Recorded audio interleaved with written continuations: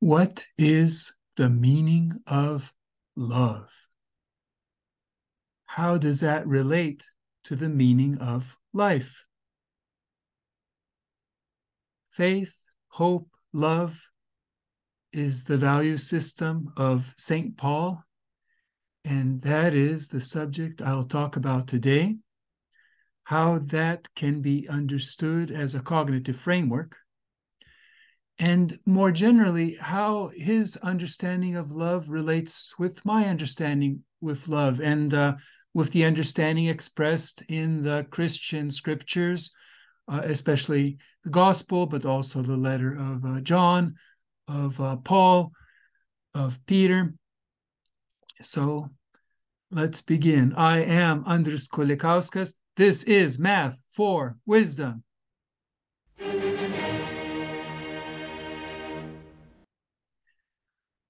And I have been presenting a series of videos on the meaning of life. And in this video, I've already covered Plato, so now I'll turn to St. Paul. Here is the series of videos. We had an introduction, and then I talked about the basic cognitive frameworks, which were the threesome, the learning cycle of taking a stand, following through, reflecting, and the foursome, which is 4 levels of knowledge: whether, what, how, why. And these are what I call divisions of everything. Basic cognitive structures that you'll be familiar with if you abstract away from everything, if you shut down your personal experiences as given by the unconscious, which is feeding you all these answers. If you unplug the conscious mind, which is asking all kinds of questions, which may be leading astray. So just shut those out, and you'll be left with the third mind. It's kind of like in an empty room, which would be connecting the questions and answers. But if you leave it empty, you'll see, oh, what are the frameworks by which we can connect questions and answers? So we want to sit in that space between the investigatory space, where you have a question that you have not rushed to answer, but you can contemplate, and you'll take an answer when it's time. So those are the basic structures. And so then we'll be intertwining the threesome and foursome. We've been doing that over several episodes in this third part because it just takes me a long time. So we did in detail discuss Plato, his value system, his levels of knowledge. And today we'll talk about St. Paul. And then we'll next time we'll wrap it up with my own permutation. And then we'll continue onward until we really have looked at the meaning of life in all these different ways. So Plato's system was given in his book, The Republic, and he's talking about justice for a city-state and justice for a human soul. He's relating them.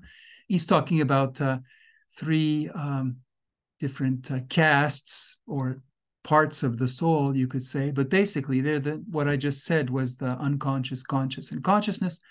So they all should be obedient. The conscious is like in his city, it would be like the ordinary people, the farmers, the craftsmen.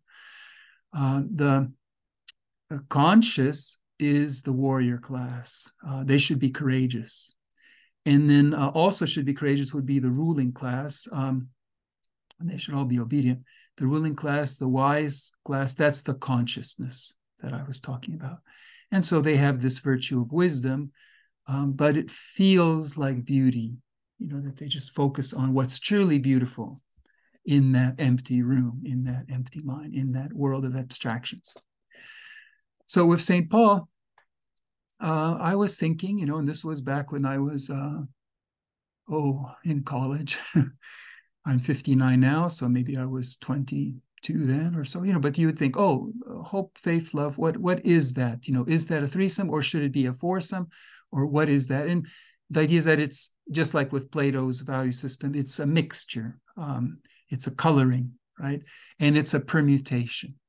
So the 3 colors being here, taking a stand, following through, reflecting, or you could just what they feel like is being, doing, and thinking.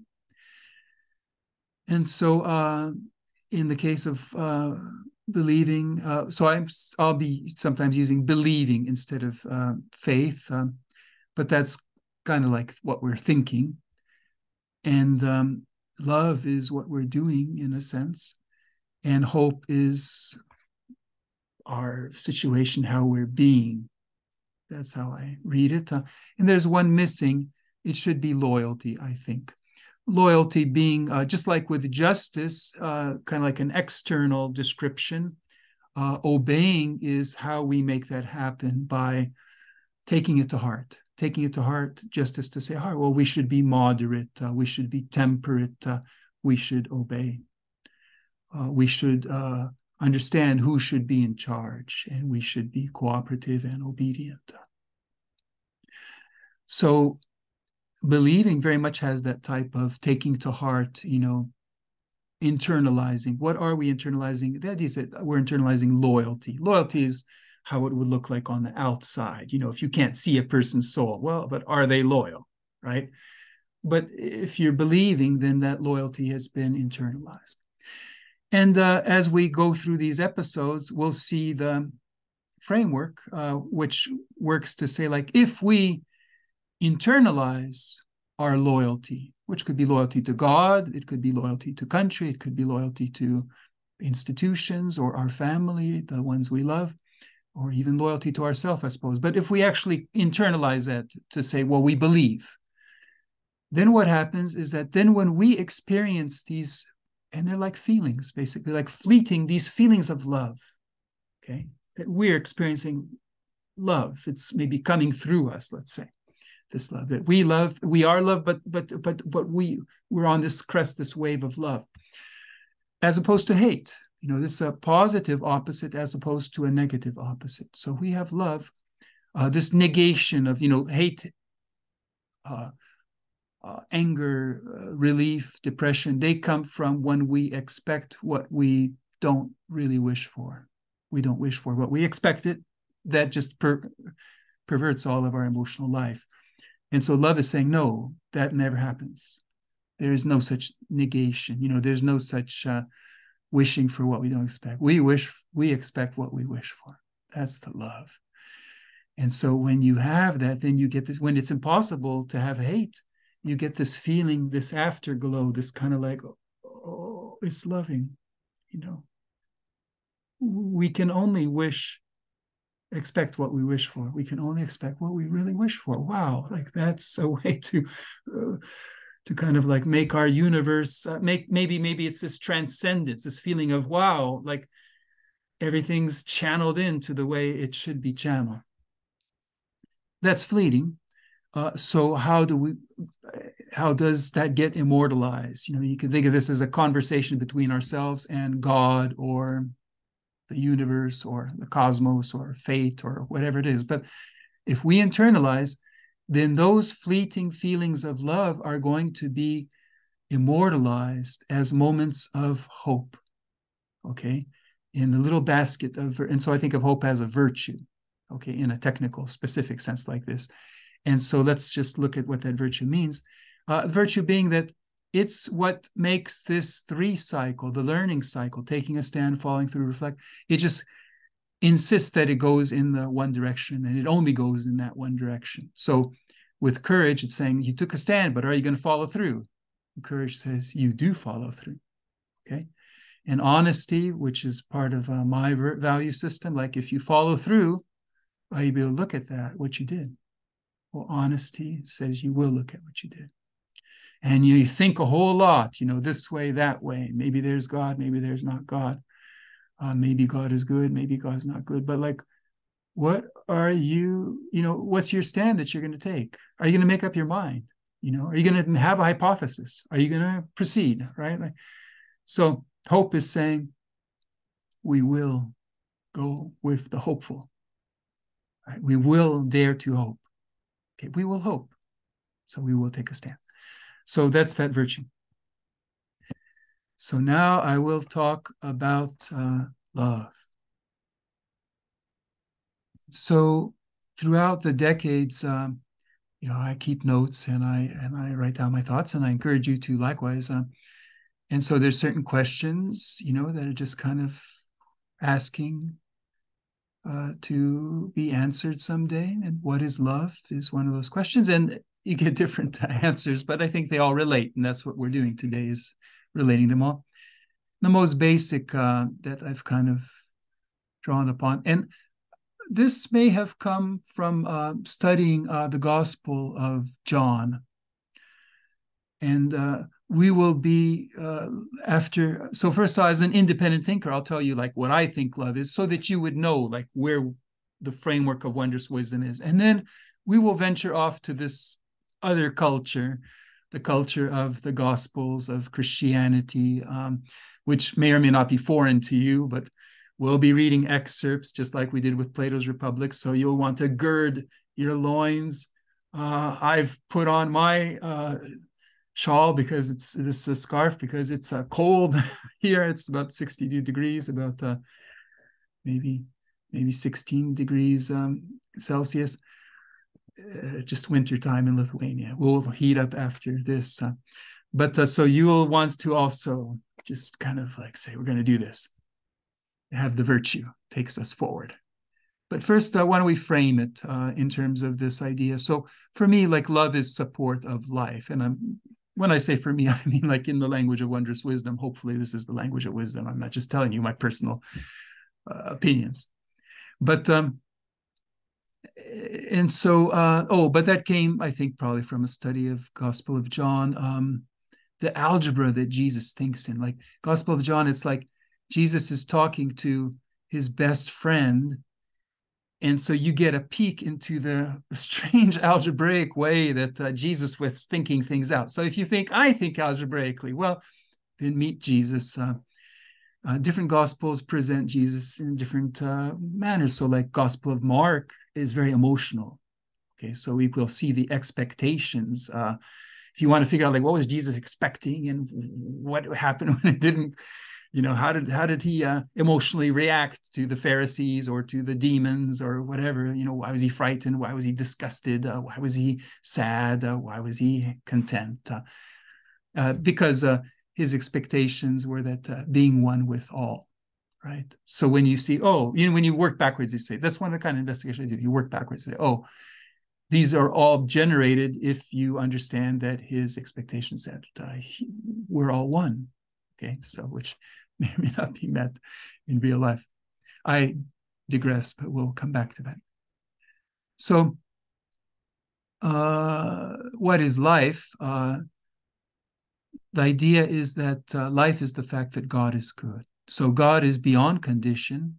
And I'm usually thinking of this primordial God, like who's before logic, before love, before thinking, before intelligence, before people, before the universe. So, okay, so there's this unconditional God. And God is good within conditions. And life is the fact that God is good. So when you have life, you have this holistic support and you have this slack that is kind of like this freedom inside the system. And they are in sync, they're in harmony, which is the topic of the meaning of life. And this is about life. So eternal life is understanding that God does not have to be good. God is more than good. Or like the way we end up seeing that is like, what's good, what seems to be good in our conditions, like it's not about our conditions. It's about growing beyond our conditions. So in order for us to grow, things have to be often not fair, maybe simply wrong, so that we would let go and we would grow and we would think in terms of the bigger picture, which is way beyond this. Okay. And so it really and this will be more in the future. I'll give a talk that I gave in China on, this God as the question, is God necessary? So that's how does this primordial God motivate himself or herself? It's through this question, is God necessary? Would there be God if God was not? And so God, a headstrong God, gets an idea and just does it, basically. You have to think of it in a primitive way. But so you get like a proof by contradiction. If there's a God, then there's a God. That's the spiritual world. Not too interesting. But suppose there wasn't a God, would there still be a God? that's the physical world that we live in. There's no God, but maybe somehow God's supposed to emerge, right? If God is God, it's got to happen, supposedly. So that's at least the thinking of my limited imagination. But so then that makes sense of this God's point of view, that, God pulls away and sees what will happen. And then the idea is that God somehow emerges. God emerges as some kind of godling, So that's how Christians think of Jesus, is that God who is manifest in the world. And then how do they know that they're the same God? You see, there's God who understands, which means separates, kind of like separated himself out, right? There's God who comes to understand, who figures it out. Jesus figured out, hey, you're God, I'm God, right?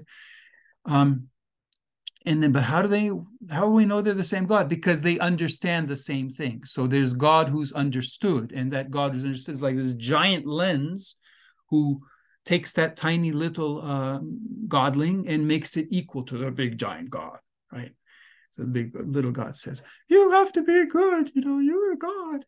God says, I don't have to be anything, but please stop. I don't know. They somehow like that. So that's how you get the Trinity. So I've explained to you the Trinity in a way I think that can make sense. This is just the nonsense in the mind. Like, these are the empty chambers in the mind, leave this type of argument, right? And I think it's perfectly understandable if you are willing to start with the idea that, God is a state of contradiction. And then, but how do you get non-contradiction? So this is the kind of thinking that unfolds. Okay, so, and I think, so this is the theme. And so what it means, another way of thinking about love, which is really more a theme of Jesus's, but I'm just including here. And it will, so for Jesus, it's like being one with, love is being one with. Okay, there's some kind of parallelism there. I don't know if I've got it exactly right, but you'll see for yourself. And what that can kind of mean is love is transcendent investment. Okay, so what does that mean? That means beyond all these conditions, there's this love, which must be God, basically, invested in this world of conditions, invested in us in this world of conditions. That's a transcendent investment. And we feel it as love.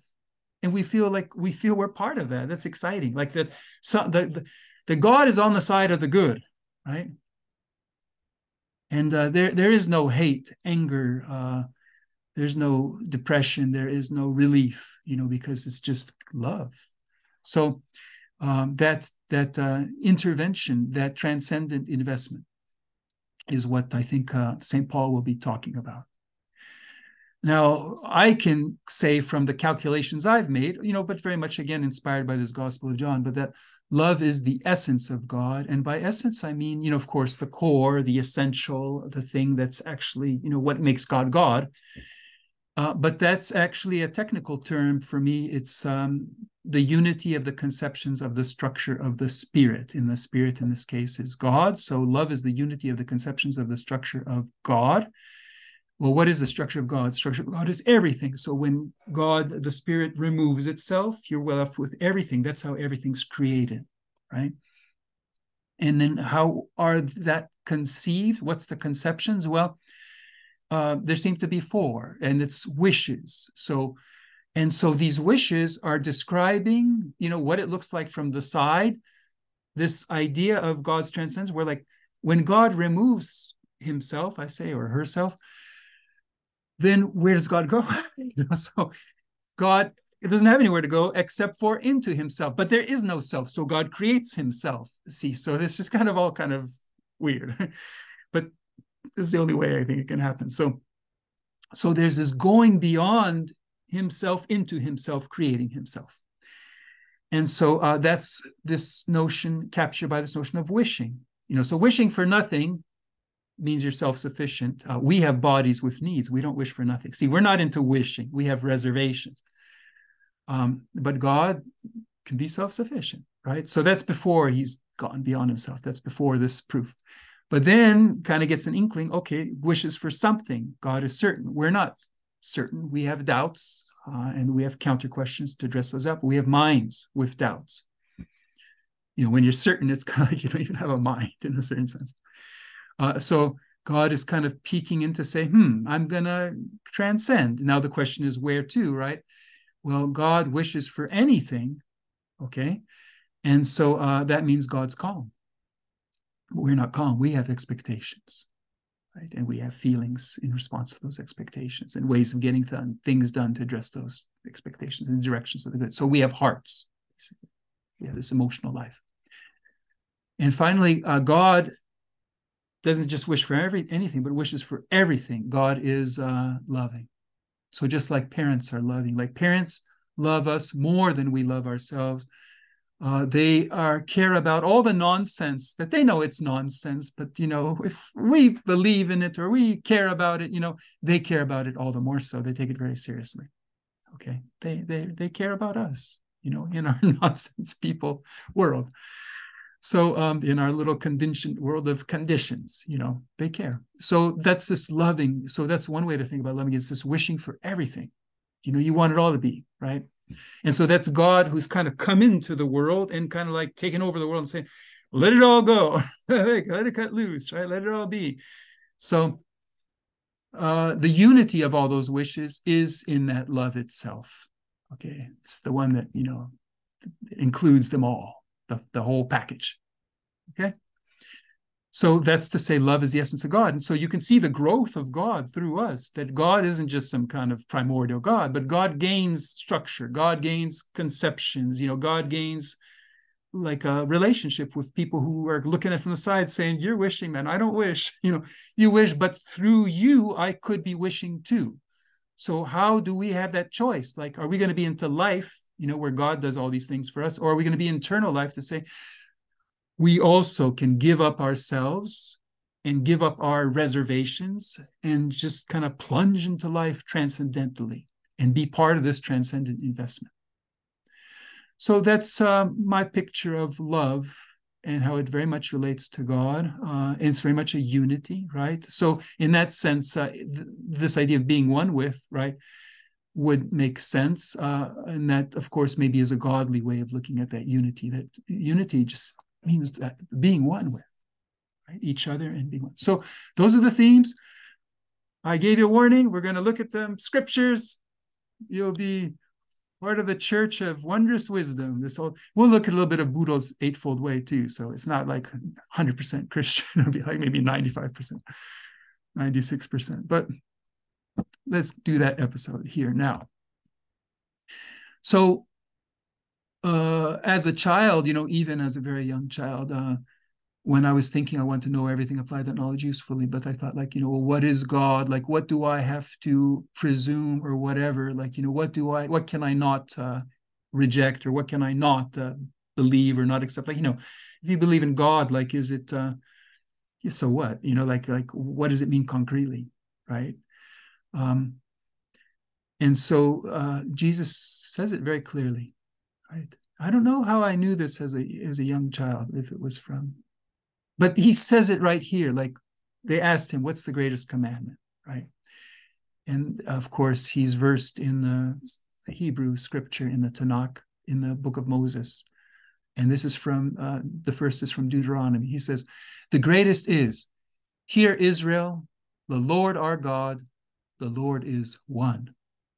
You shall love the Lord your God with all your heart, with all your soul, with all your mind, and with all your strength. This is the first commandment. That's from Deuteronomy. And the second is like this. You shall love your neighbor as yourself. There is no other commandment greater than these. Okay. So in that one, I think is from Leviticus, the book about the priests, all the sacrifices, how they need to do them. And it all culminates into this funnel of divine intelligence. You just wonder, like, some of it sounds so fantasy. It sounds like, this is me reading it, but quite disturbed a few years ago, just kind of really wrestling with the Tanakh, the Hebrew scripture. I was trying to understand it. Just kind of, I asked my friend David Katz, he was a scholar of the Old Testament, among many other things, translating it into Lithuanian Yiddish, Litvak Yiddish. And it was so disturbing. I kind of just realized to look at it very critically. And so that book of Leviticus just seems like total science fiction fantasy. People who are writing hundreds and hundreds of years after these things could have ever happened, fantasizing about how these sacrifices were done, but so intently believing it, because they were writing for their nation, to keep their nation alive under difficult circumstances. And so I think they just kind of like believed. And it's like Jesus says, what you believe is what happens. They just believed it so much, they just created. And so what happens from that? It's just, oh, it's horrible to think, like, what are they making up? What are they inventing? But what happens? Well, if you believe so much, what seems to happen is that among all those 20 or however many books, sections in that book, of course, the sections I guess came later, but there's one that's devoted to morality of the priests, because the priests have to be a very high moral standard, morally pure. So what does that mean, this moral purity of the priest? And that all sums up, and then there's this one line there says, you shall love your neighbor as yourself, right? And so think of the morality of the priest. Maybe even I'm just thinking now, like the idea that, priests are a different caste, they're a different world, like, it's not saying love other priests, it's saying like love your neighbor as yourself, right? You're living among people. Don't be aloof any more than you're aloof with yourself, right? Don't be, be real, okay, to your neighbor, care about it. And then maybe just to say, there's the story that Jesus did to explain this, love your neighbor as yourself. He said, the Good Samaritan. Okay, this is a story about a person on the road who was beat up, and then all the good heroes, the rabbi, they crossed on the other side of the road. They didn't help. But this ne'er-do-well, this Samaritan, this kind of suspicious person, was the one who helped. Right?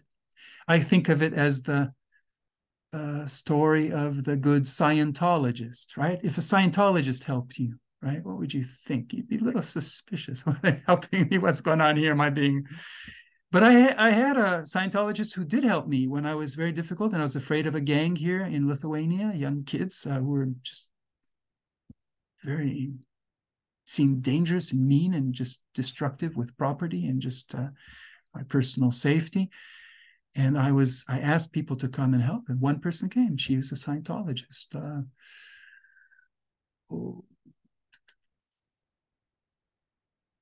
Irena Buinitskaite. Yes. So she passed away from cancer. That's so sad. So I think about her. But what was, thank you, Irena. So what was the issue with Jesus? You see, he said it's an interesting thing. He says, they ask him, well, who is my neighbor, right? Like that's the conscious, who's my neighbor? And he tells a story, and then he goes, well, which one of these was the neighbor, to the one who was beaten up? And they go, well, the Samaritan. And he goes, go and do likewise. But it's very ambiguous. And see, if you read it at face value, which people do not, I'm trying to say, if you try reading the Bible at face value, people presume that the neighbor was the one who was beaten up in the road and, hurting. But he doesn't say. He goes, who was the neighbor to this person? It was the Samaritan. So it's saying, love your neighbor as yourself. Love the Samaritan. Love the one who does good to you. You see? That's what he's saying. So there's these two commandments. One is like, the other one is love God, right? And you can see, if you know wondrous wisdom, what does it mean to love God? It means those things I mentioned: the body, the mind, the heart, the will. Okay, I didn't mention the will, but God wishes for everything, is loving. We don't wish for everything. Like, we have a deepest value in life, which includes all our other values, but like, we want it a little more structured than just this mush of love in all directions at once. No, we want to kind of like organize that a little bit, put some order into it, like, so that we could kind of like get hands-on with it. We all do that in our own lovely ways. So that's fantastic. I think that's like our soul, our everlasting soul is our personality, is the deepest value that we gravitate towards. by fate, free will, etc. Mine is living by truth. Ask yourself what's yours. But so the idea is that we have wills with values. Okay. So he's saying with all your heart, with all your soul, maybe will, with all your mind, with all your strength, with your body, but he's saying in a different order. But I think that we're on the same wavelength. We're talking the same thing. And what does he mean by love God? He's basically saying, love your enemy. If you read the Sermon on the Mount, he explains, look, everybody loves their friends, right? But if you want to follow me, if you want to be different, you got to love your enemy, right? Just like God, you have to be unconditional. Okay, if you love your enemy, that's the way you know you're unconditional, right? So just like God sends sunlight on the good and the bad, God sends rain on the good and the bad. God is unconditional. God is perfect in that sense. So he goes, be perfect like your heavenly God is perfect. So it doesn't say try to be perfect. So no, be perfect, be unconditional, love your enemy, right? Just start right there and then everything will be fine. So you have this distinction between love your enemy, love your friend. They're both equivalent. He prefers the love your enemy one, let's say, right? He prefers loving God. If you look at the 10 Commandments, there's 4 commandments that talk about the ways of loving God, and it's the foursome, basically, right? Because, you have one God. Okay, that's whether there's a God. And then, okay, what is God? Well, there's the name of God, right? Or the image of God. Those also, honor that. And then there's the how. Well, that's God as creator, which is so you take a rest on the Sabbath, on the 7th day. When God took a rest from creating, you take a rest. The creator God is how. And then why? Well, honor your mother and father. Well, what does that have to do with God? That's the symbol of God, is your mother and father. That's how you know how to have a relationship with God, is your mother and father. That's the one who loves you more than you love yourself. Okay. So, and then you have 6 pairs of those. That's a little more tricky. I won't do it here. I'll have to keep thinking about it, but I did in my talk that I'll upload someday, is that you can find it at mathforism.com. And so those would be like what not to do. Do not kill, do not lie, do not adultery, do not steal, do not covet people, and do not covet things. See, and so I think that those are like 6 plus, and so they're negative, 6 pairs of those 4 laws. And you get 10. 4 plus 6 is 10. So that's what Wondrous Wisdom, I think, says about that. So, and maybe the crucial thing, so to meditate, like to say, like, that's really like, if I just cling to these 2 things, I won't go astray, right? Loving God, loving your neighbor as yourself. But it's absolutely important practically, like, to treat other people as our equals, right? Even to the point of being willing to give up our lives for others. That's really what we're maybe called to do at any moment. And that's the terms of our life, I think, I think in the fine print, so to speak, or the invisible print. So the relevance of Jesus, I've said, like, metaphysically, this idea, there's a godling. And that godling is waiting, inside of us. We're in that same situation where, like, we're the humblest vessel where God could emerge. So is it going to happen? And it's basically is happening. There's a God within us. There's a God beyond us. There's this culture that Wondrous Wisdom is contributing to, hopefully, of the spirit, which is amongst us, which is this lens that kind of relates them, But the God within us, like when I go engage a gang and I look at everything from their point of view, because I don't want to get beat up, and I want to look at things from my point of view. I don't want them to, when they call me an idiot, I want that to hurt. It's got to be super hyper flexible. So I'm just looking at everything from their point of view. I'm approaching them as a person in general. And so that is the Jesus in me. So I can show you Jesus. And in a certain sense, like when I'm talking to you, as if we were the same person, as if I was talking to myself. That's me talking to Jesus. That's Jesus talking to you. That's you talking to Jesus and to me and to who. So that is godly. That's what we're trying to show. Is like, look, we can be godly, right? We are godly. Not all the time, maybe, but sometimes, right? Like, so let's go for that.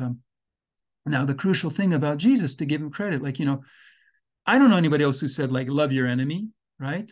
We don't need to be experts in translation to understand what that's about. Our minds know what to do with that statement. Like, it's enemy, enemy. It's not kind of enemy. It's not frenemy. It's like, and you can't do that if you're an atheist, right? An atheist just not going to have enemies if you're a good person. Says, like, I just want, go there. This is like not, it's like believing in negative numbers, you see. An atheist won't believe in negative numbers in a certain sense. They just want to be positive numbers, but there's the negative numbers, right? So Jesus saying, we'll take it all. God is saying, we'll take it all. We'll take the good and the bad. We'll take the positive numbers and the negative numbers. We'll deal with them later. Okay.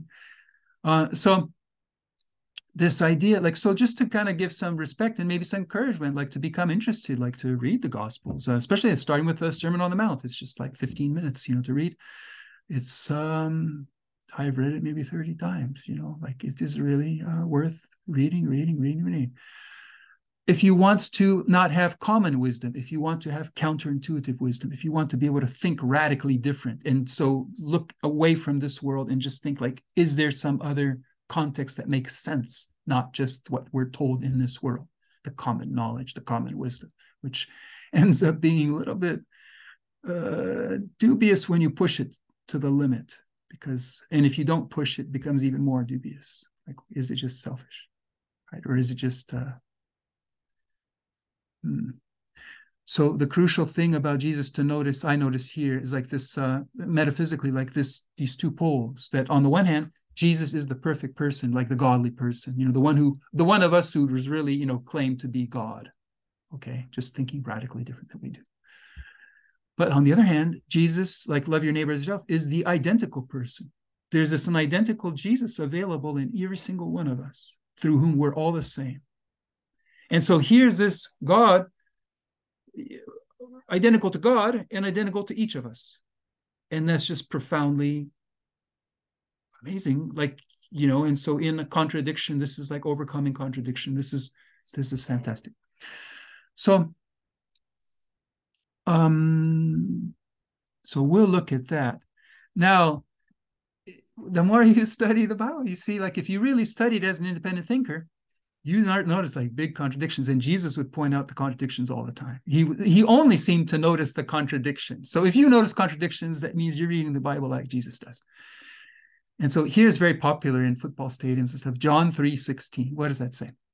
For God so loved the world that he gave his only born son, that whoever believes in him should not perish, but have eternal life.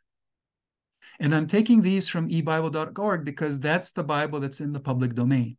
Practically every other Bible, as far as I know, is copyrighted. So if that's what you do with the copyright, you're shackled.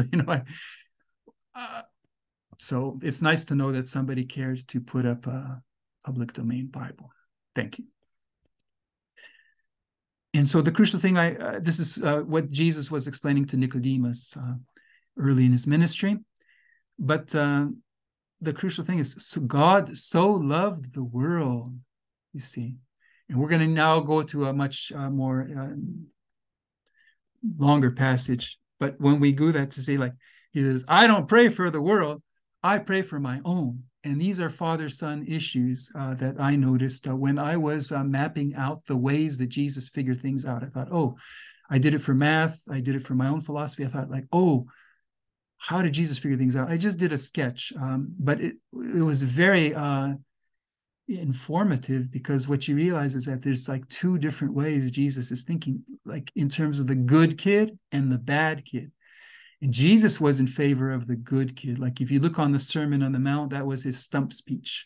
That was where he was saying, look, if all the good kids, you guys are good, if all the good kids got around, we did the good things, good kid things, we would have this kingdom of heaven, where heaven is occupying earth, so to speak. We'd be, and we would have this beautiful example of what life should be like, and it would just turn everyone around. It would just convert everybody. It would just be like beautiful. I think that's his basic picture. That's what we're trying to do with Wondrous Wisdom. It just takes a few people, like, can we get on the same wavelength? We can change the whole world, just crystallize it. We just got to figure out the right crystal that would kind of recrystallize the whole world. But God said no. Father said no. So he thought about the bad kid, No, we got to focus on the bad kid. You've got to, you know, you've got to be made an example of, right? You've got to be lifted up. Like, so, yeah, you're going to be made an example of, right? You're the son of man, okay? He's the son of God, and there's also the son of man. The child of God is the one who is does what their parents do. The son of God, let's say, is the one who is not only does what their parents do, but is taught by them. So God teaches the son, and or daughter, I think is fine. And so, but the son of man is taught by man. So, and the way that son of man does is man teaches by making an example out of. So the son will be lifted up for everyone to see. Oh, you're an example of what we do to the good kid. They hated Jesus because he was good. We all hate Jesus, and that's why reading these passages is hard, right? There's an objective reason for that, like because there's someone's good. We don't want to see it, right? Like we don't want to see it. But I'm just saying, like, but there's a good kid in you who does practically want to know more about the good and being good, and who is good, who's lovely and good. And Jesus saw that, and Jesus wanted to speak to that. Father said, no. I said, no, we need to speak to the horrible, selfish, mischievous, maybe is probably more accurate. The one who goes astray, right? The one who doesn't want to focus on what is good, but just wants to focus on, board panda, whatever else, whatever the internet's offering. I know the feeling. So, how to, instead of like just focusing, what we're trying to do today, like focus on what's really important.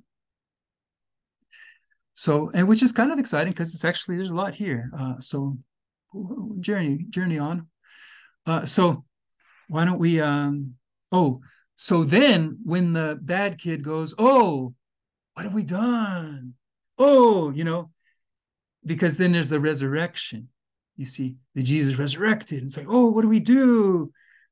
We were bad. So we were all bad. So we were saved, and so we need a savior, and the savior saved us, you see.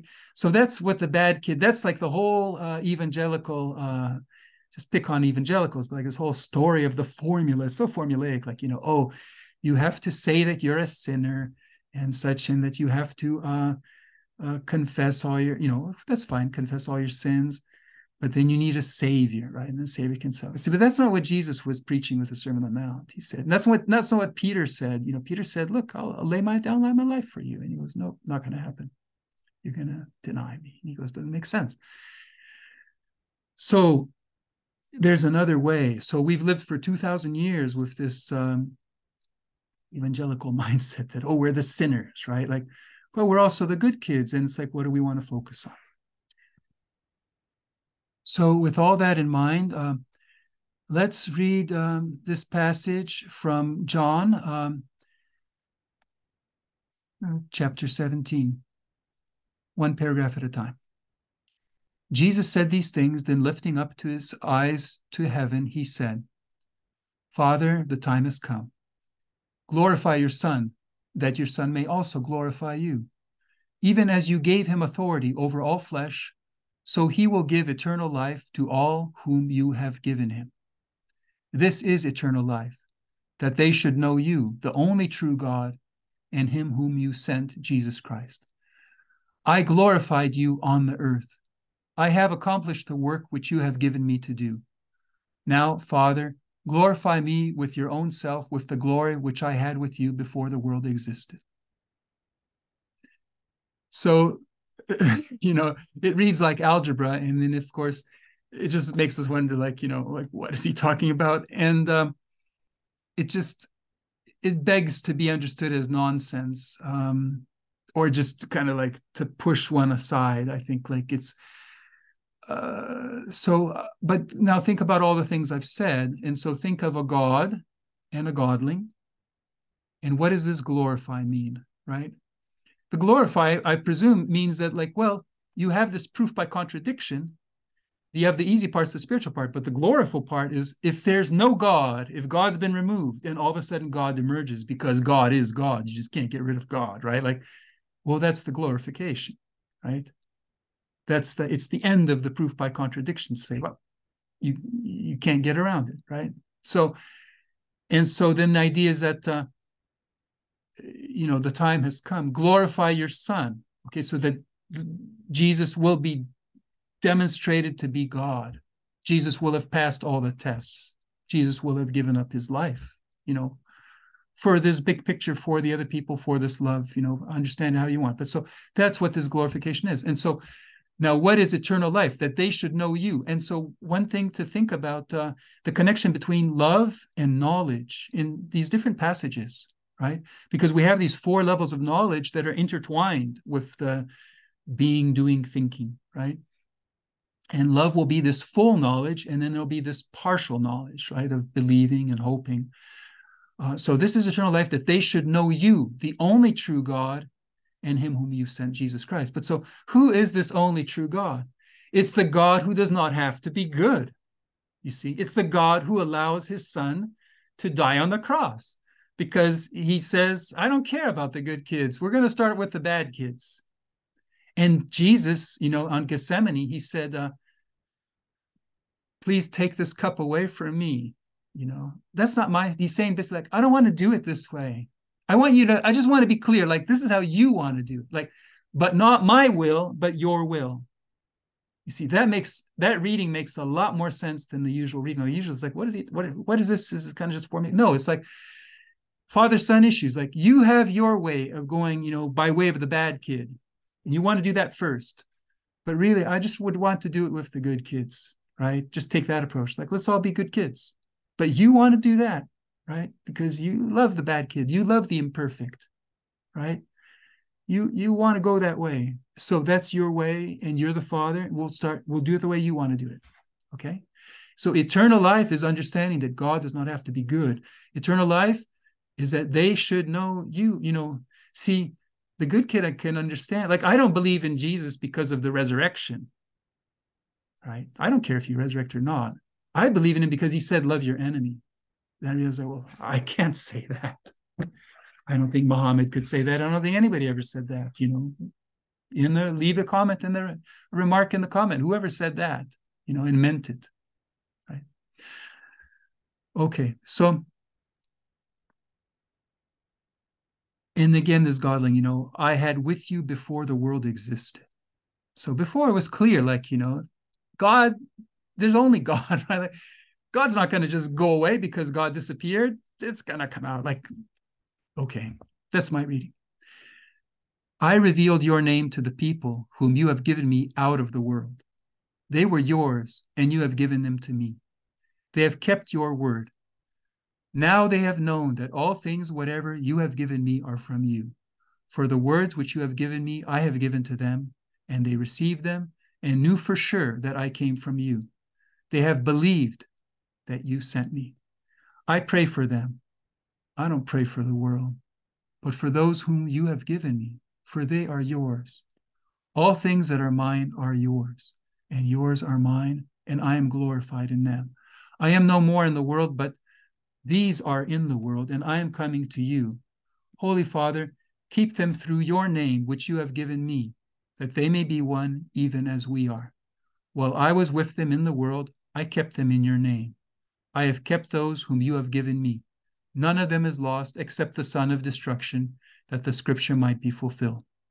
But now I come to you, and I say these things in the world, that they may have my joy made full in themselves. I have given them your world, your word. The world hated them because they are not of the world, even as I am not of the world. I pray not that you would take them from the world, but that you would keep them from the evil one.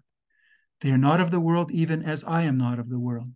Sanctify them in your truth. Your word is truth. As you sent me into the world, even so I have sent them into the world. For their sakes I sanctify myself, that they themselves also may be sanctified in truth. So it's the same spirit that I've been telling you, that we're in this world, and that's what it's like to be an independent thinker. All these things are thrown on us, but independently, we just could say, look, I know myself. I know that empty room of my consciousness, and I know that's reality. And all these impressions I get through my unconscious, they're all suspect. And all this kind of like conceptual language I build up, it's suspect. It all needs to be continuously redone, or maybe just completely like let go of, right? I can let go of all these things, and I can be alone in the empty room and just look. And then I can be with God, right, in that empty room. So, but this idea of belief as this partial knowledge, they have believed that you sent me. This idea of being sent as saying there's this transcendence, that Jesus is an example of the transcendence of God in this world. And we are an example of our transcendence in this world if we only know, if we only pay attention. But we have that, right? Not for these only do I pray, but for those also who will believe in me through their word, that they may all be one. Even as you, Father, are in me, and I in you, that they also may be one in us, that the world may believe that you sent me. The glory which you have given me, I have given to them, that they may be one, even as we are one. I in them, and you in me, that they may be perfected into one, that the world may know that you sent me and loved them, even as you loved me. Father, I desire that they also, whom you have given me, be with me where I am, that they may see my glory, which you have given me, for you loved me before the foundation of the world. Righteous Father, the world hasn't known you, but I knew you, and these knew that you sent me. I made known to them your name, and will make it known, that the love with which you loved me may be in them, and I in them. And so here that parallelism between being one with and love. And this idea that the being one with is this demonstration of that transcendence. So it's so hard, we struggle with this at Math for Wisdom. How can we be on the same page, right? And so when I push back, I say, I don't need you to understand me, right? Because if you don't have that empty room, how are you going to understand it? It's not this word or that word. It's not thinking in terms of words. It's letting go of our experiences, letting go of our conceptual languages, and just sitting in that empty room, and then slowly building things up from scratch. And if need to, doing it again, doing it until we really have grown comfortable living in that empty room, in that space between questions and answers, in that investigatory space. So the idea is that you likewise have that investigatory space, and then you tell me what you see there, and I'll tell you. And if we're in that same situation, we should be the same Jesus. If we let go of all our personality, and all our personal experience and all our personal language, and just sit in that empty space, we're learning to live as Jesus, this pure consciousness in our conditions. It's conditional. But those are the same conditions that God has entered into. Like, so God beyond doesn't have any kind of different mind, doesn't need any kind of mind. But if in as much as God beyond participates here, is participating, I think, through the same mind, through the same structures, the same systems. They're universal. I think they're one. There's one, right? There's one love. And so on different levels, that love, it's from beyond, but it's also, and maybe it's from within each of us, but it's also that culture of love, right? That culture of unity. So this is an earlier part. Why don't we read it, and maybe I'll comment paragraph by paragraph. I am the true vine, and my Father is the farmer. Every branch in me that doesn't bear fruit, he takes away. Every branch that bears fruit, he prunes, that it may bear more fruit. You are already pruned clean because of the word which I've spoken to you. Remain in me, and I in you. As the branch can't bear fruit by itself unless it remains in the vine, so neither can you unless you remain in me. I am the vine. You are the branches.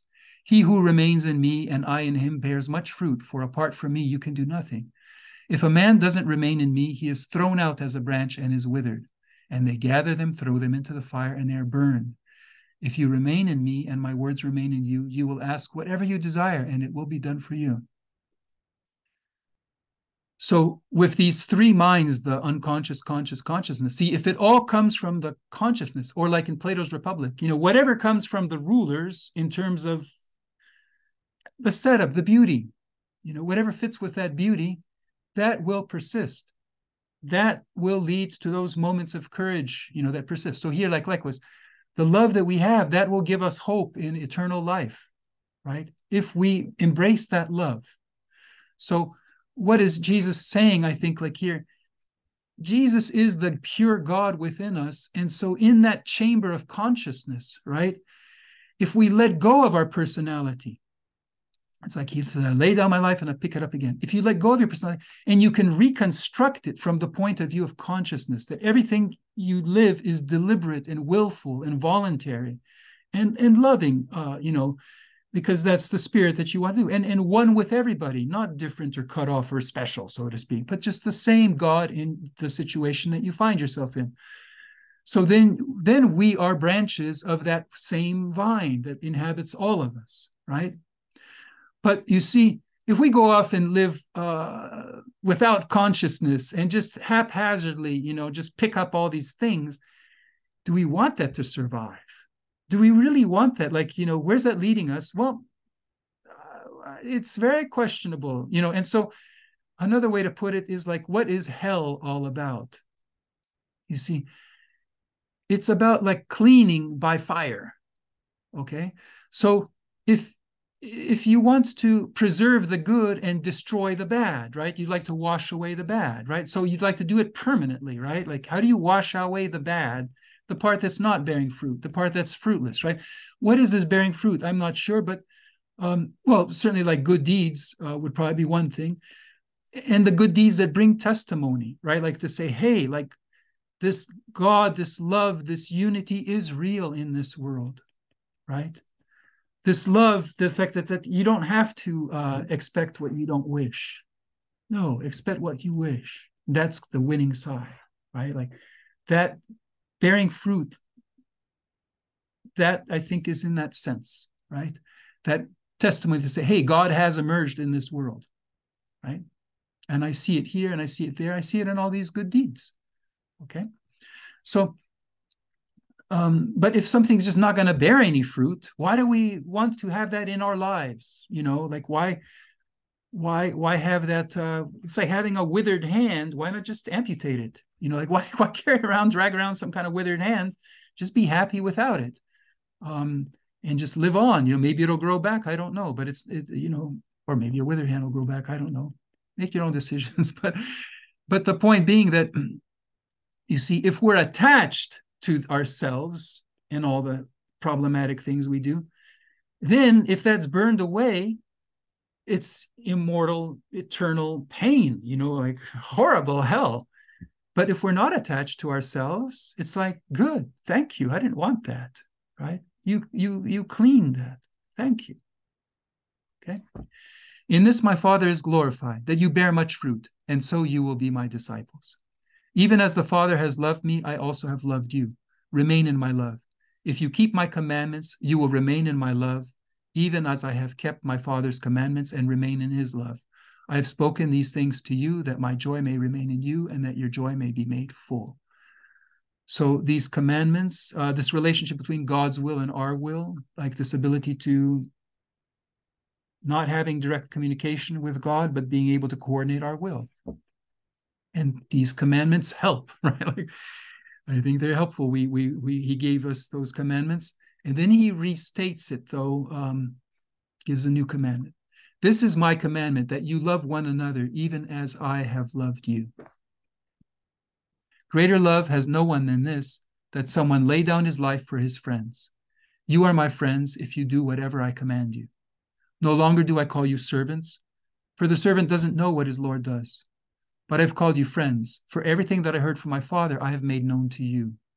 You didn't choose me, but I chose you and appointed you, that you should go and bear fruit, and that your fruit should remain, that whatever you will ask of the Father in my name, he may give it to you.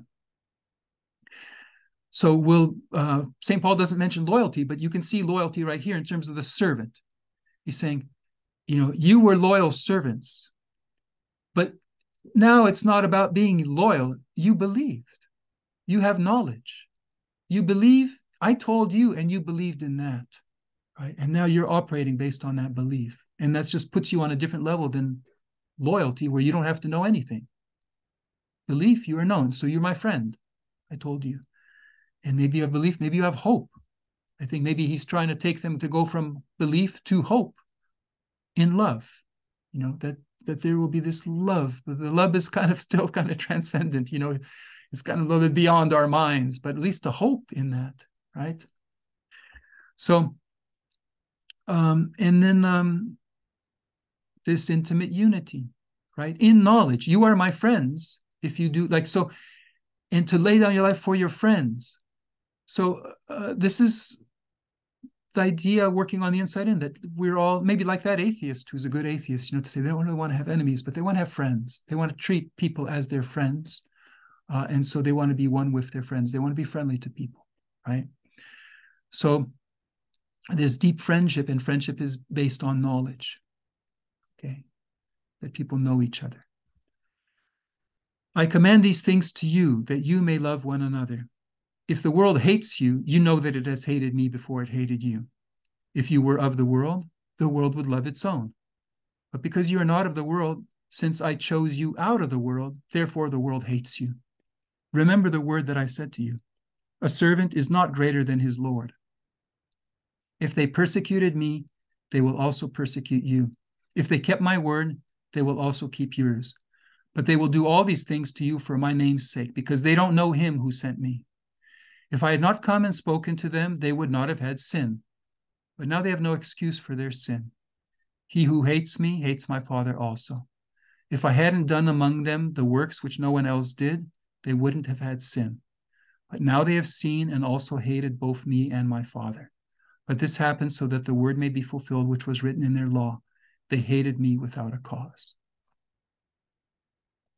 So kind of grim.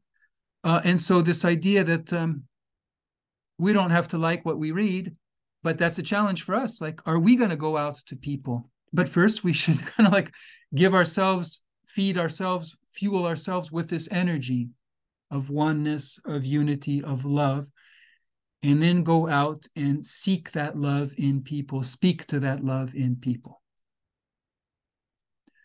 And he mentions a servant is not greater than his Lord. I just mentioned like different gospels give different knowledge of Jesus. And the one gospel, I forget, I think maybe it was Matthew or Luke. I think it was Matthew. Has lots of parables. And so I asked, like, well, what is the content of those parables? What is the message? What are you trying to say? And because he kind of repeats. So there's 8 contents. But, and so maybe this is starting with this one. So it's basically like, belong to the Lord, share in the favor of your Lord. Okay, which here's you belong to me and I'm getting punished, you're going to get punished too. Okay, but belong to the Lord, share in the favor of the Lord. Wait for the master, share in the treasure of the master. And follow the teacher, share in the virtue of the teacher. So those are 3, and then there's 3 more. As you value the little, so you value the big. Okay, so like he's saying, like if you the way you deal in little things like money is the way you're going to deal in big things like life decisions. So they just that's just the rule. Okay, as you let's see, as you value the work, so you value the worker. Another way to say it is like, as you value the fruit, so you value the tree, right? He's been talking about that. And that's the scientific method in a certain sense, like, judge the tree by the fruit, okay? And then finally, as you value others, so are you valued, okay? So these are about like how we're valued, how we value, what the consequences are. But there's 2 that are like key. And one is maybe like in this world, it's about like with our partial knowledge, he's saying like what you believe is what happens. I've lived that. I don't know. What is that talking about? It's hard to say, because I've believed things very deeply and it just didn't happen. I believe God told me things that didn't happen. So that's very troubling. But he's been saying that here, what you believe is what happens, right? And somehow like Our belief is changing things. And we're being changed likewise. This partial knowledge. And I think it's maybe this belief towards love, right? Belief and hope are partial knowledge towards love. But the other one is what you find is what you love. Okay? So maybe what you believe is what happens. That's basically the spirit of the kingdom of heaven about the good kids. Like if we believe in this, it's going to happen. It's going to happen now. When and when will we get to see it? I don't know. But we're participating in it. It's happening now, right? We're living it, right?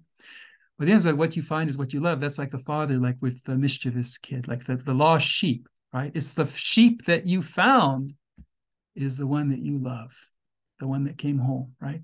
It's the coin that was lost that you found, that the widow invites all her friends to celebrate. Hey, I found this coin, let's party. So this whole tension between like, why am I so peripheral? Probably like, why are you so peripheral in this world? It tells you a lot about the world, right? A lot about the world. So understand Jesus is in the same situation. He's saying that's the right situation to be in. We're all right. That's very reassuring. And so we want a network of the people on the margins, on the peripheries, of independent thinkers who can agree deeply, a deep agreement that can spread across the network and that can connect with what is transcendent from beyond. Could be aliens, could be bacteria or clouds, could be God, but whatever, or from all the different faiths, right? But that we're ready to hook in. There could be this eco-net that we're building with Jerry. When the counselors come, whom I will send to you from the Father, the Spirit of truth who proceeds from the Father, he will testify about me. You will also testify because you have been with me from the beginning. So I think I did not shy away from some testifying there. That's why it kind of took a little bit longer maybe then. Now, so that's from Jesus's point of view, and we'll get to St. Paul. So Jesus is telling you like from first person directly experience, and it's very strange. People think like, was Jesus real, or like, oh, this was just invented. It's like, right, you're going to invent that?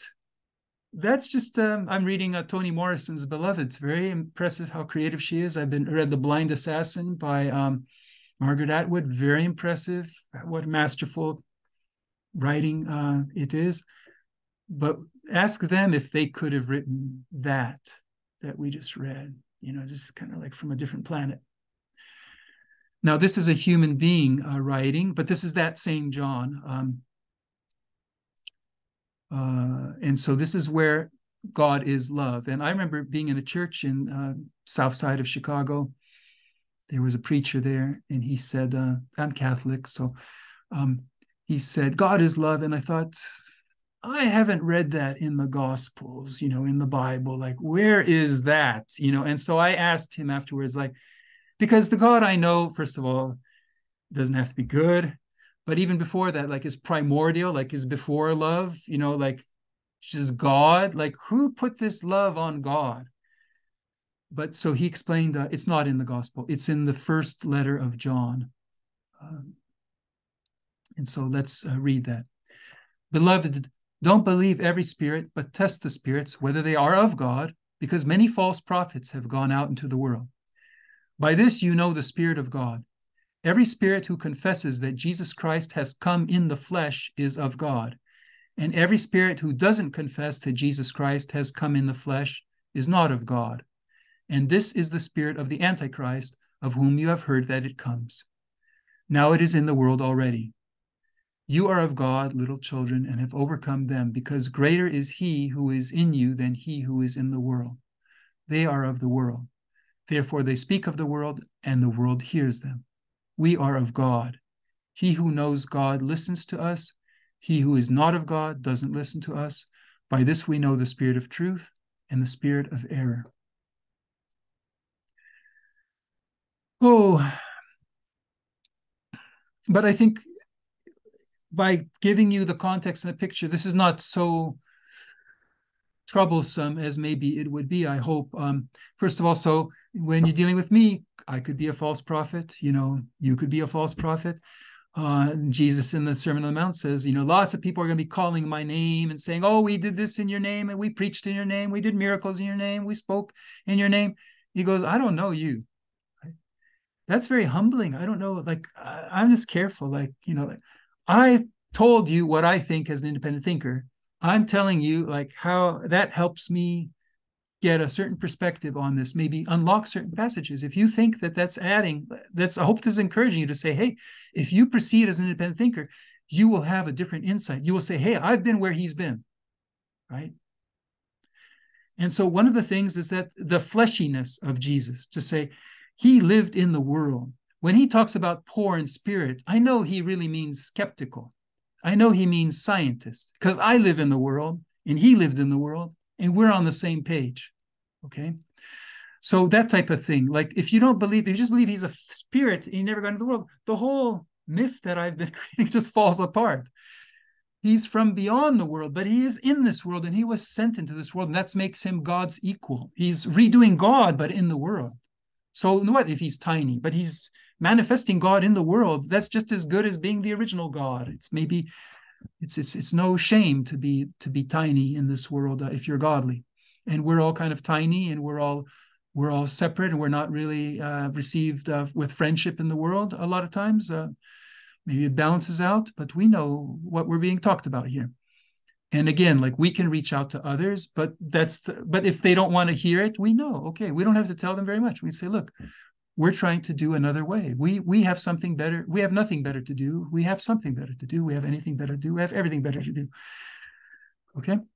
So, but again, this scientific, like test the spirits, like, judge the tree by the fruit, like be a scientist. Beloved, let's love one another, for love is of God. And everyone who loves has been born of God and knows God. He who doesn't love doesn't know God, for God is love. By this, God's love was revealed in us, that God has sent his only born Son into the world that we might live through him. In this is love, not that we loved God, but that he loved us and sent his Son as the atoning sacrifice for our sins.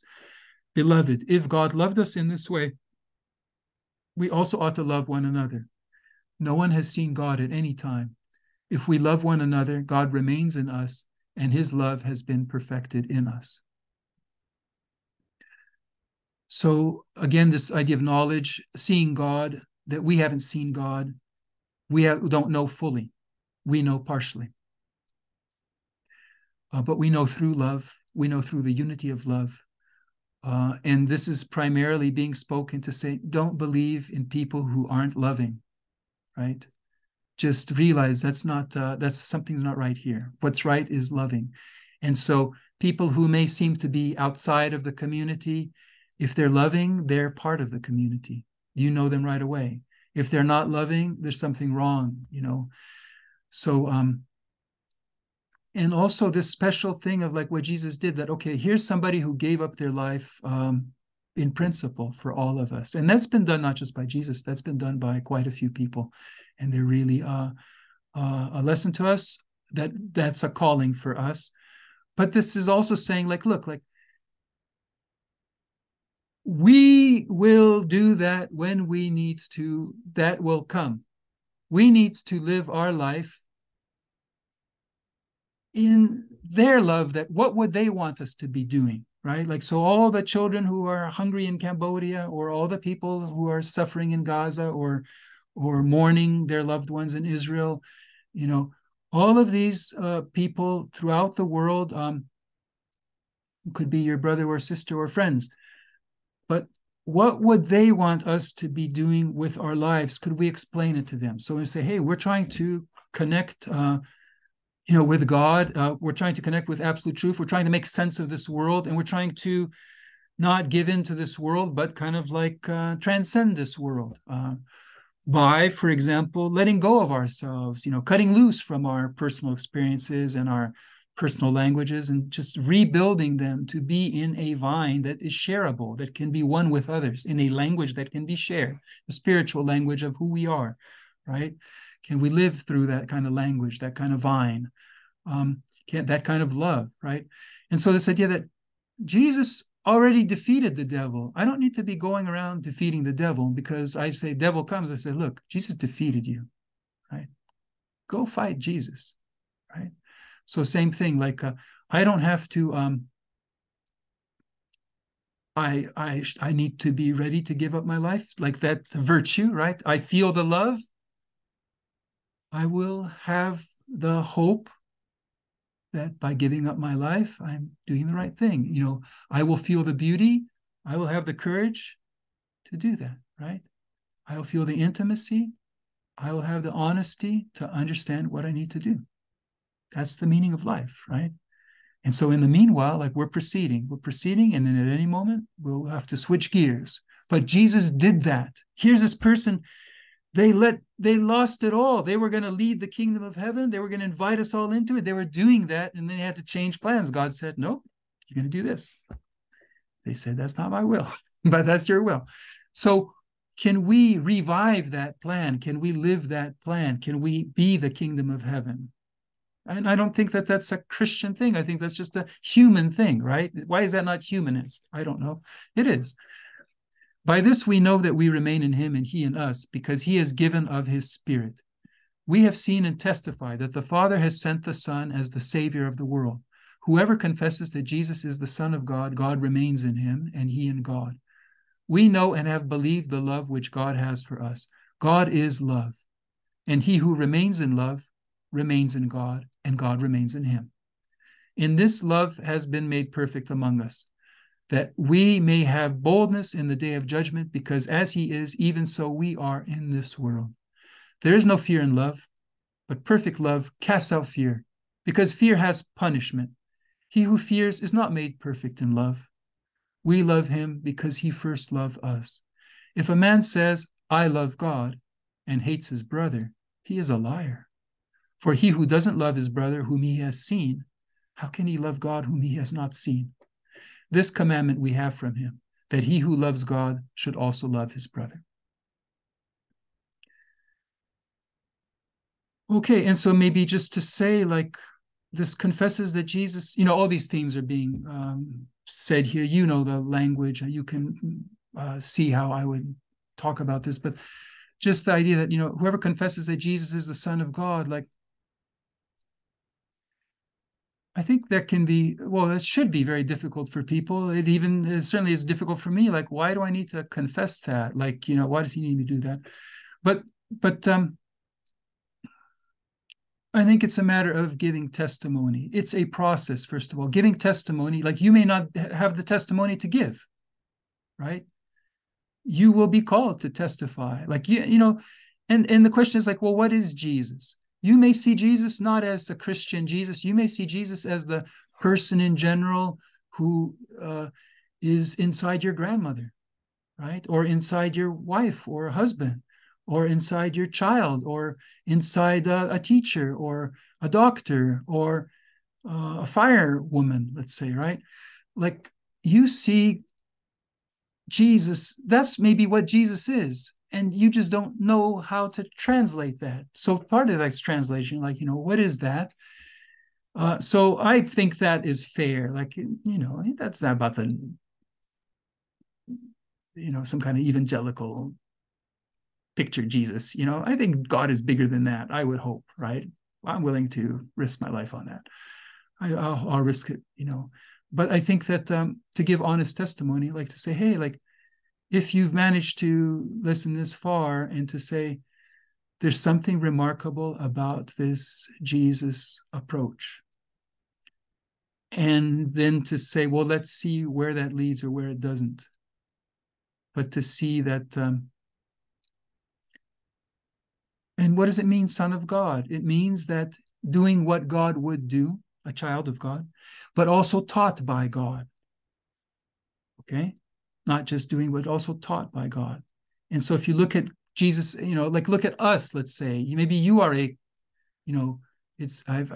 Christer said, we are the creator. Okay, well, what are you creating? In what sense are you the creator, right? In what sense am I the creator? Okay, let's be the co-creators, right? And who are we? And the question is, like, is God beyond us? I would say, yes, there's a God beyond us. There's a God within us. There's a God. It's the same God. There's a God amongst us. So how can we talk about these things? It's hard, right? We need to be interested in these things, right? And I think we need to proceed from that empty chamber. But the idea being that this God inside of us is drawing from God, is recognizing God beyond. I think that's an important notion, like that there is a God beyond us. We're not everything. We're not the sum of things, and we're not like perfect, and we're not, or even if we're like, there's something bigger. When we're in conditions, there's something unconditional. But that the God within us recognizes that God, sees that God, hears from that God, is sent by that God. And they're connecting through us. We're a channel where that connection is happening, and then we can propagate that amongst us. We can all be these little vacuum tubes, that are in harmony, right? Something like that. And so maybe to make it even, to make it a little bit more Buddhist, here's a very cool thing from the Bible. I call it St. Peter's Keys to Heaven, but it's just like Buddha's Eightfold Way. Now, Buddha's Eightfold Way is maybe 500 years earlier, right? Maybe more. So this brings to mind, I've heard like, well, was Jesus a Buddhist? Or certainly, but was St. Peter a Buddhist? Or like, was the writer of this letter a Buddhist? Let me read the passage. Seeing that his divine power has granted to us all things that pertain to life and godliness, through the knowledge of him who called us by his own glory and virtue, by which he has granted to us his precious and exceedingly great promises, that through these you may become partakers of the divine nature, having escaped from the corruption that is in the world by lust. Yes, and for this very cause, adding on your part all diligence, in your faith supply moral excellence, and in moral excellence, knowledge, and in knowledge, self-control, and in self-control, perseverance, and in perseverance, prayerfulness, and in prayerfulness, brotherly affection, and in brotherly affection, love. So those are 8 things. They're going from faith to love. And so recall faith, hope, and love, right? Hope may be related to this perseverance. So and more, maybe self-control, I don't know, or maybe between. So this is a path from faith to love. So partial knowledge and this total knowledge, right? And that this is for us in our diligence. This is what we can do. So God gives all these promises, and God, is godly and etc. But God is supportive of us because we have the beginning knowledge, belief, right? Like we have the lowest form of, aside from no knowledge, which would be like loyalty. Once we have belief, we can start to climb our way upwards, right? And so this is the steps that we develop in our character, the types of virtues, let's say, etc., that are relevant. And those middle 6, this would be for the future. Such like this is a framework that I call the Eightfold Way. It has 3 permutations that are colored by being and doing and thinking. Other versions would be like the Lord's Prayer, our Father who art in heaven. The Beatitudes from the Sermon on the Mount, blessed are those blessed are the poor in spirit, for theirs is the kingdom of heaven.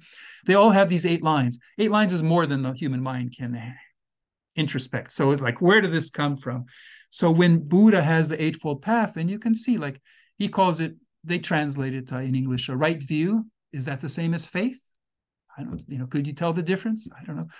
Right resolve and moral excellence, right speech and knowledge. Is it that much different? Do you think that the translation is making it more or less different than it really is? Right action and self-control, right livelihood, like may way of making a living, and perseverance, right effort and prayerfulness, right mindfulness and brotherly affection, right concentration and love. So it's interesting to think, love is right concentration. But think of this God beyond conditions who's focused on the conditions. That sounds like right concentration, right? So this is wondrous wisdom, is to say, don't look at the words, look at the structure.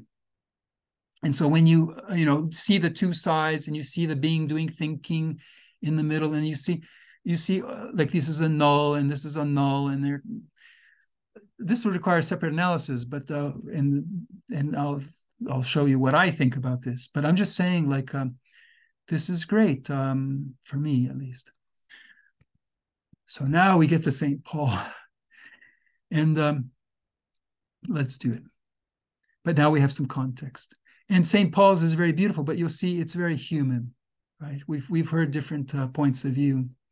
his will be quite human in terms of what does it look like? We're strangers to love. Maybe that's like when you read John talking about giving Jesus his prayer to God. It's like he's no stranger to love. It seems like he's swimming in a sea of love. That he has he's one with the God. It's about being one with. We're one with you and you're one with me. And it has this whole algebra of being loved with. So one of the things I'm investigating is the science of love. Like, what does that all make sense? Like, what's that unity about? What are the kinds of unity? I think there's like 24 different ways of having unity. And what does that yield in terms of love? It's just hard because I'm like St. Paul, a human who looks at that and says, I never thought about love. I'm not very loving. So you may feel that way too. So let's go kind of like what are the insights from this hymn to love? And then finally, we'll get to the hymn to love. You may have heard it before, but maybe you'll read it like it'll resonate in ways.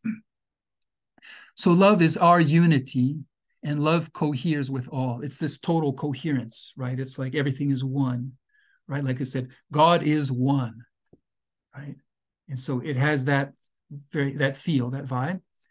It has no boundaries. It just doesn't see boundaries. It's always positive, never negative. Okay. Without love, see, my words have no meaning. I am nothing despite my knowledge and faith.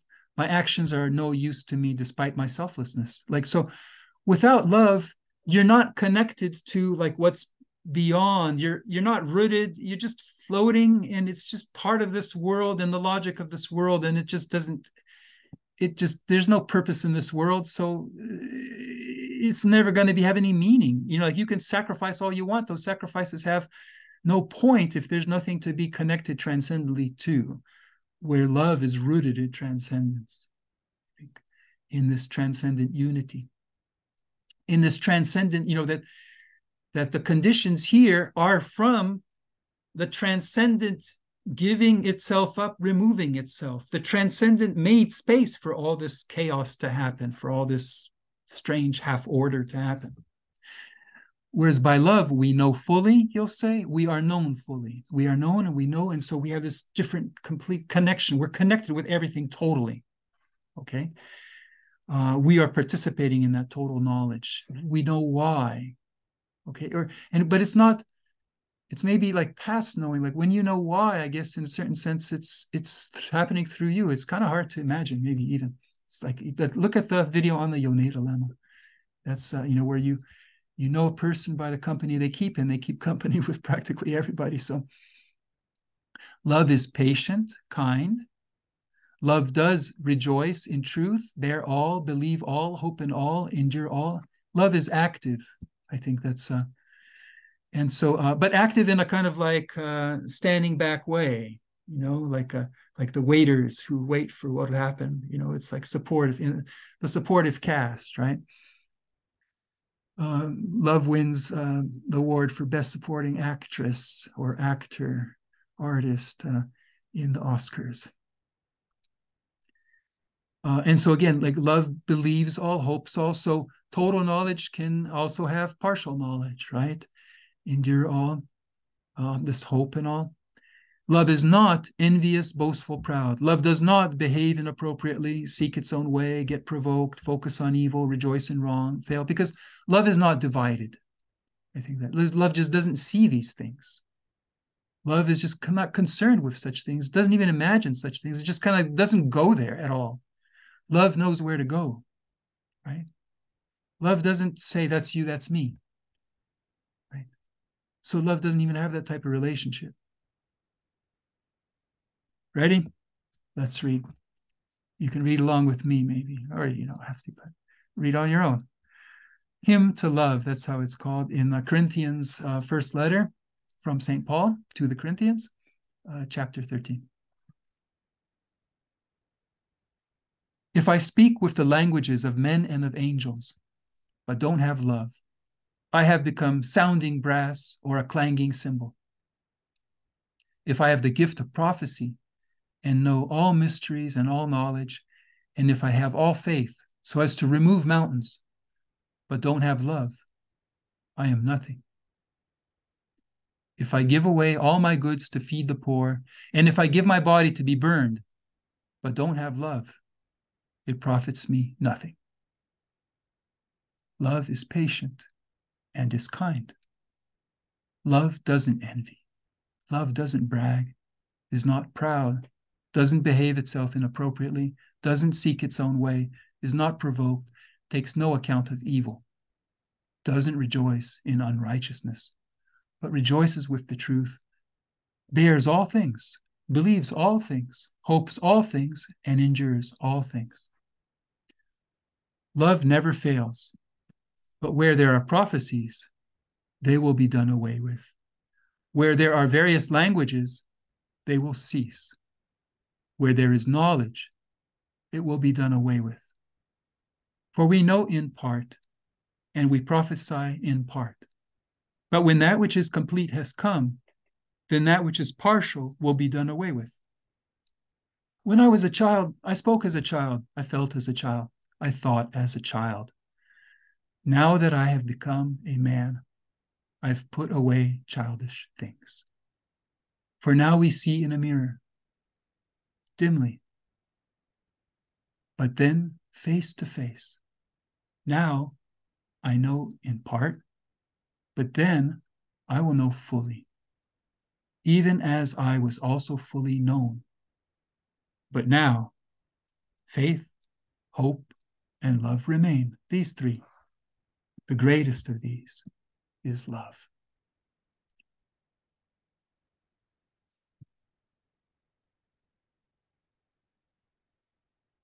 And so this now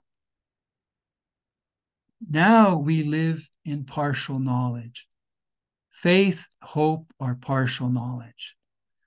When we have total knowledge, faith, hope is kind of like, well, they're kind of strange because, of course, God has total knowledge, but God can have partial knowledge, So Jesus could relate to all these things, let's say, right? But St. Paul especially could relate, right? Because he's human in very much in the ways that we are. So he's saying, look, faith and hope. And in a certain sense, like faith is maybe more important than love because faith is where we start. Loyalty is loyalty, schmoyalty, but it's not knowledge. But faith means you've been treated not as a servant who doesn't need to know the message that they're sending, the bit of 1 and 0, and what does it mean? Does it mean that starts the nuclear war, or does it mean,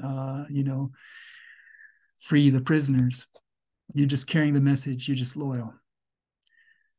But when you are treated as a friend, you're explained to you, or you're treated as a child, somebody's child, you can be explained, right? You're treated as a friend. So that's belief. And then you can climb towards love, where you have hope, where you actually really have that invested, maybe it's interesting. What's the distinction between belief and hope? But so this idea that belief is thinking more and hope is more being, right? And then love is doing, right? That it's actually happening through you in love. You're part of the action of love when you love, when I love. So, and this idea that this thing that, okay, so this is part of our growing, and God grows through us. God grows through our faith, through our hope. And that love is all-encompassing, so bears all things, the good and the bad, believes all things, the good and bad, hopes all things, endures all things. It's not that the bad's not there. It doesn't treat it in those terms. It's treating everything unconditionally. Okay. And then to say, it's interesting how he even pushes back on things that Jesus said. Like, so Jesus said, if you have faith, like a mustard seed, you can move that mountain. Right. And he says, give everything away, feed the poor, right? Or he's, divide, multiply the bread. Give your body to be burned, put yourself on a cross, right? Like, and St. Paul said, it's not about any of those things. St. Paul is somebody who's preached for years and years with utter attempt to try to convert people, to try to open people, right? Which in a certain sense, that's exactly what I'm trying to do. I'm trying to say, except I'm a little bit maybe more patient, maybe kind. I don't know. Not so kind all the time, but I'm trying to say, look, we're human beings. I did this as a human being. Maybe I had some lucky circumstances or whatever, but like you may be doing, you're probably doing the same thing. You can tell, like, but just kind of like, let's get that same vibe going and let's make that so that other people can feel that vibe, see that vibe. Leave a comment. So, so he's saying that it's not, it's really more, and maybe Dave Gray has said, like, maybe Kirby has said, like, it's the context. Love is about the context of things. Do we have a context? You can do all these things without love. You're saying there's no context for it. Love is saying there is a context. There's a reason why. I didn't just give you money, right? Without any love. I can give you money. Say, take this. And I do it without love, to somebody, a stranger, maybe somebody I know. I said, take this money. And you're just wondering, like, is this money laundering, or is this kind of like, is this hiding evidence, or like, what is going on here? I got money. Whereas as opposed to love saying, there's a reason why. It's like, I think that this money wants to work through you, right? I think you're the right person for this money, or you'll find the right person for that money, right? So join through Patreon. That's my little message there. Why not? I should think of supporting people through Patreon. Should think about who I love and support. And so this idea that, this, know all mysteries and know all knowledge. So I was right on as a child to say, that's not going to give you, like, have to apply that knowledge usefully.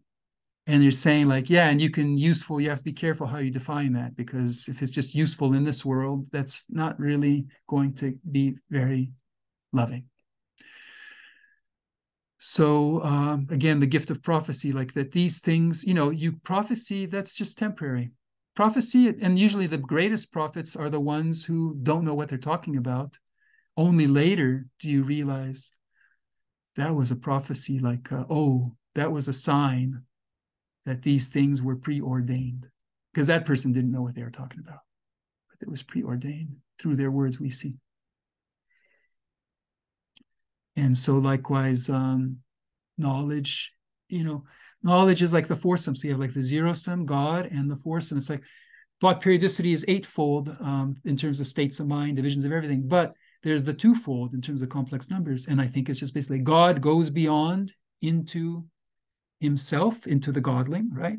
And then the godling reaches out back to God. And it's happening through us. There's this double channel. There's this bi-periodicity 2 cycle, right? It's kind of simple. So that's why it's important to have a God beyond us and have a God within us, so that they can communicate through us. It's the same God, but that makes it interesting for us to have all this traffic. If, don't block that, show goodwill, keep your heart open, allow the good heart to shine through, in either way. Or maybe primarily from the inside. I think that's why it's called the good heart. So, but the knowledge, you see, that's in the conditional world. That's like a substitute for God, right? And the idea is that you can go beyond that. You don't, in the end, if you're with God, you don't need knowledge, right? If God lives through you. But if you're alone from God, then maybe that's to say, like, love lets you live distinct from God, because you can have knowledge of God, of the context, of the why. Why why God doesn't have to be good, because that's what you need in order to have this glorification, in order to have this, that's what Jesus said. He goes, they go, why did this building fall on all these people in Galilee and die? It was for the glory of God, right? It's to say, so that's this kind of say, like,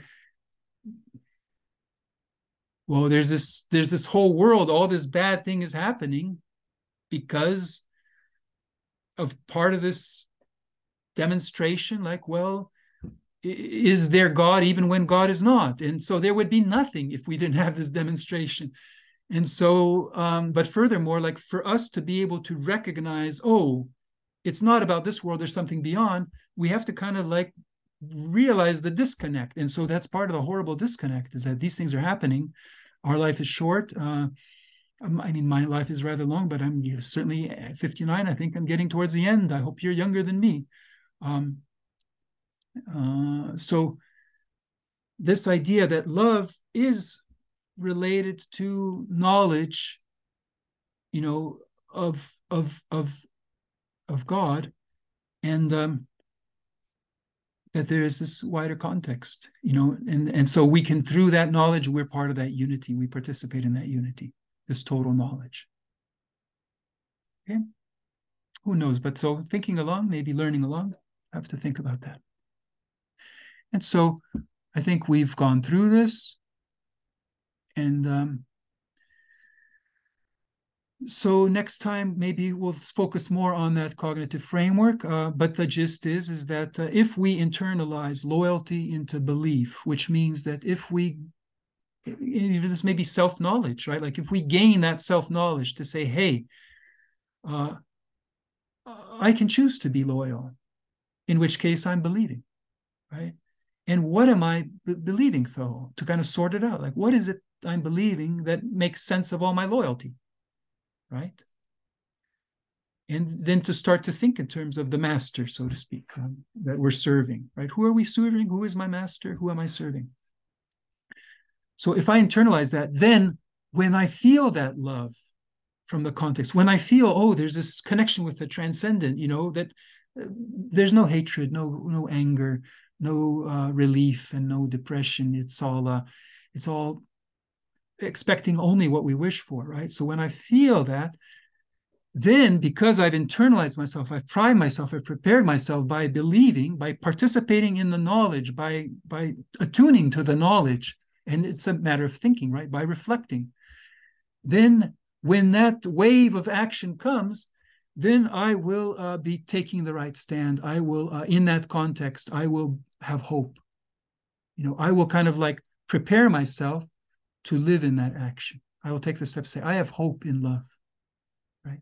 I have all these hope for all these things that love can do. And so there's this conversation in the sense, like, and so you get this, it's kind of like when people give you a chance, love gives us a chance. And then we can say what we really believe, what we really, I guess that was against, like, what do we expect, right? Hope is about our expectations, right? This is what I will expect. I guess belief is like part of that too. But so what's the question? What's the difference with hope and belief? It's the question. But so the hope is more of the being flavor. That's what I think. So you see, I have things to learn. You have things to teach me. You have testimony to give or to confess. But it's an ongoing process. So don't be too disturbed by some of these sentences that we read, because it's love is an action. These are words of love. They're words of action. That action is proceeding. And so run alongside it. It's a jogging partner, so to speak. Travel alongside. We're journeying together. We're learning what they mean for each of us, different people, see how they resonate with us. And so next time we'll bring this all together. Plato's values, St. Paul's, and mine is not that much to talk about, but it's the permutation of these flavors. It's kind of like the theory of vanilla, chocolate, strawberry. You can get to permute them in whatever order you want. Well, they have to go in the 3 cycle. Then we'll do more. We'll talk about more of these values and how they're structured. We'll talk and then we'll kind of do like a version 2 of this structure.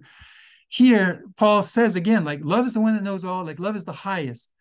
But really, he's talking like a human being. He's talking like someone like Plato. But really, when you think about it, and when I became more bolder, who was I when I was a young man trying to, I'm not going to set Plato straight or set St. Paul straight. But now I'm old enough, I'm going to set them straight. Maybe I'm older than St. Paul ever was. What do I know? But really, like, although it's, in one sense, there is this way of looking at that. There's another way to kind of like flip it around and say, look, the love here really is very much about the feeling of love, right? And that's a feeling what? Okay, what are we feeling? It's kind of like coming through the unconscious, that wave of love, that's the context, etc. And the structures will make, they're just kind of be much more elegant, but I think also much more sensible, in the sense it's like, why is all this happening? It's because we believe, right? We go from loyalty to belief, and belief is the why. So you go from whether to why, and this is reversing the directions. Okay, and so coloring these structures reverses the directions. And so then love, and then hope and belief. That will be for the future. Let's keep trudging on. And so we had many prayers today that we heard from Jesus and John and Peter and St.Paul and God the Father. And if you're Christian, you may have wondered, what is he talking about? And if you're not Christian, I congratulate you on walking with me. So let's just pray together for Jesus. It's Christmas time's approaching. What's the present that we'll give to Jesus? So this is a present that we gave to Jesus. It's from you, it's from me, to say thank you for what a beautiful life, and that we would like you to be part of our community, Math for Wisdom, or whatever community you have. That's my prayer, and I invite you to add your prayer. Peace and love. Thank you for watching this video. Please go to mathforwisdom.com or simply read the description to this video to learn how you can join our Math for Wisdom discussion group and our study groups. Thank you for liking this video, for subscribing to this YouTube channel, and for supporting Math for Wisdom through Patreon. You go to Patreon and you sign up there. You sign up for Math for Wisdom. Very simple, very easy, done in 5 minutes. Go try. You'll see how easy it is.